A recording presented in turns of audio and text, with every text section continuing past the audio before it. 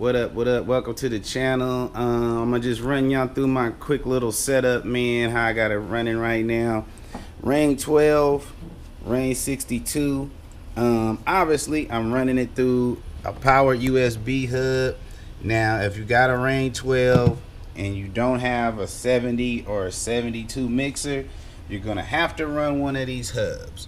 Now thing is, you got to run a powered hub, which is powered hub versus USB.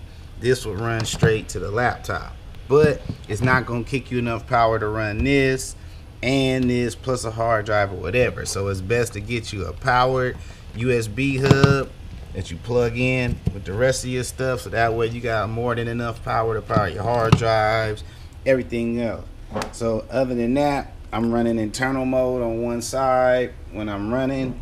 So all I'm doing is really just hitting the double up button to kick my next song over, and then I'm good to go. And pretty simple setup. I've been running off one turntable with a 1200 and this 62 on internal mode for a minute now. So this was just an easier setup for me, so I don't have to worry about cleaning off needles and all that extra stuff.